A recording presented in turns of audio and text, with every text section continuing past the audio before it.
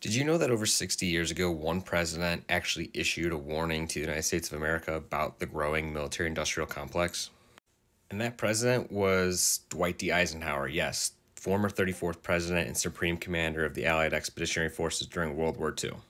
So, what is the military industrial complex that Eisenhower warned about? Essentially, it's the symbiotic relationship between the armed forces and the defense contractors.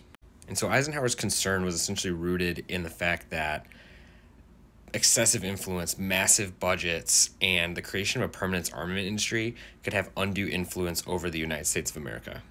And with that concern was his prediction that the undue influence would reroute resources and funds from vital economic and social needs to the military industrial complex for the purposes of profits and benefits for a very select group of individuals.